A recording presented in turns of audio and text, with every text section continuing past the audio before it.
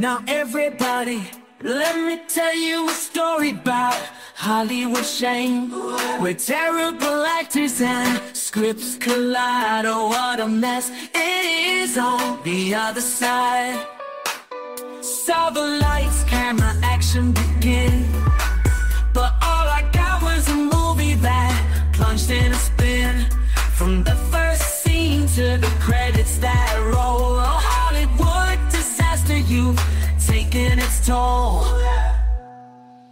Silver screen cesspool, bad movies galore. Can't help but wonder what the hell were they making these for? Throwing some cliches, a sharp and predictable plot. It's a train wreck, I tell you, it's all they ever got.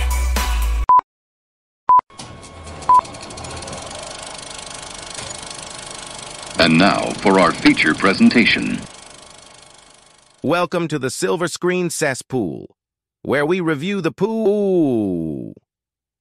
And now your host, the surveyor of cinema, the mocker of moronic movies, the terror of tiny town, the last known survivor of battlefield Earth, the one of many, Alan Smith-E. The 2013 film Carne, the Taco Maker is the story of Don Taco and the delicious tacos he makes. Don Taco sells his delicious tacos via street cart on the streets of Beverly Hills, rolling like a celebrity. It's a bit of a local institution, and while everyone loves his delicious tacos, it's said that the taste varies from person to person. That joke will pay off later, I promise. Except for the occasional heckler who accuses him of serving up Beverly Hills Chihuahua, no one bothers to question where the delicious taco meat comes from, because that's kind of a weird thing to do. Unless you're the local health inspector, whose job is to do that, but in this movie he only questions it when the answer is a bribe. But as it turns out, they should be questioning, where's the beef? Because that's not beef, it's something more sinister. It's people! Soylent Tacos are made out of people! Okay, that first joke will make sense now. Anyway, Don Taco has a crush on Maria, the girl whose apartment overlooks the taco cart. And as it turns out, her boyfriend is a bit of a jack-off. But she's with him because she fell in love in East LA to the sounds of the guitar, played by Carlos Santana. Don Taco, with the help of his brother and Igor-like assistant, is slicing and dicing up anyone who even slightly annoys them and serving them in their delicious tacos with a side of fried green tomatoes. The first time we see this on screen, it's just some dude who is down and out in Beverly Hills. Then it's some annoying woman who is hitting on him. Apparently, delicious people tacos is an old family recipe. We're then treated to a flashback of Dad murdering and killing this woman who is really a housewife of Beverly Hills.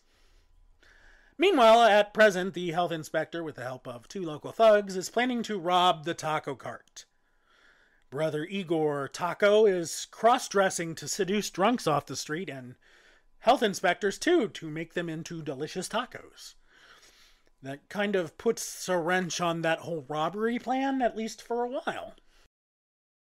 Don Taco gets invited to be on a cooking show. This, like many scenes, goes absolutely nowhere and is never mentioned again. When Maria and douchebag boyfriend get an eviction notice, Maria runs to Don Taco to vent.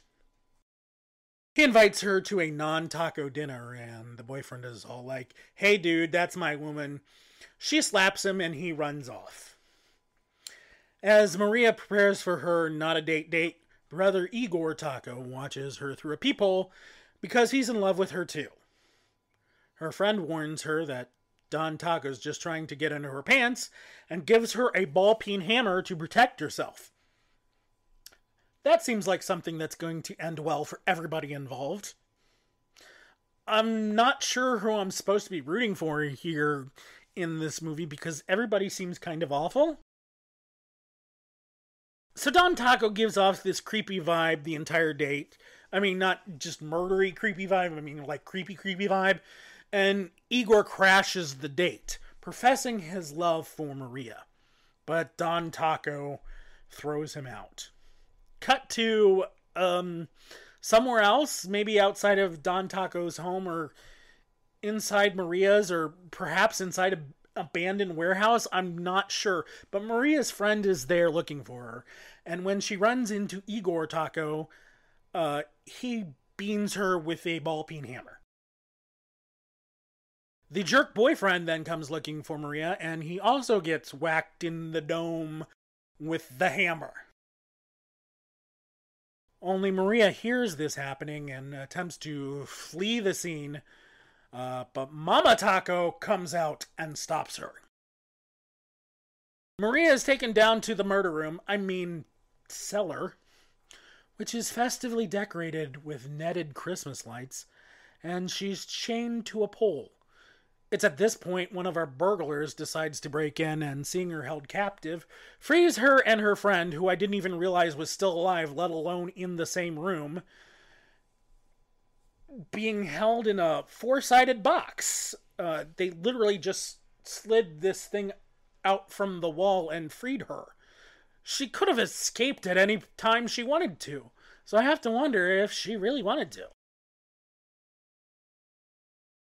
So Maria, the burglar, and the friend decide to split up. This really just means the friend leaves alone, almost like she's trying not to really escape.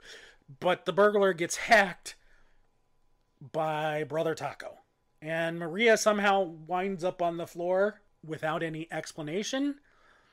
When Mama Taco tells Brother Taco to kill her, he pretends to and tells Maria to play dead. I love you. Brother Taco then searches the house for the friend. The friend makes it outside, and despite having a several-minute head start, is somehow only inches outside of the door when Brother Taco makes it outside. It's almost like she's really not wanting to escape. She runs around the block screaming, though, for help, and while I'm sure she would have liked a Beverly Hills Cop, I'm sure she would have settled for a Beverly Hills Ninja, or a Beverly Hillbilly, or even a member of Troop Beverly Hills, but she finds none of them, so she be dead now. Mama Taco begins basting Maria's still-dressed body, which is weird because I feel like clothing would affect the taste of the delicious tacos. I don't know, though, for sure. This is just a hunch. I want to make that very clear. So now we're at the wedding Don Taco promised to cater earlier in the movie, which I totally forgot about because it seemed like one of those throwaway scenes at the time. And I think everybody else kind of forgot about it too because only a dozen people were attending this Mexican wedding. So I'm also unclear why they needed a caterer for a dozen people. I mean, I don't think delicious tacos in a white wedding dress is the best idea. But if this is what they want to spend their money on, okay. In rebellion and a little bit of jealousy, Brother Taco puts fingers in the taco meat. Not his fingers, like dead people's dismembered fingers into the taco meat. This is understandably upsetting to the wedding goers. And after yelling at Don Taco for, quote, fingering his wife's taco, end quote, one angry dude shanks him. I feel like this entire movie was made just to lead up to that one joke out.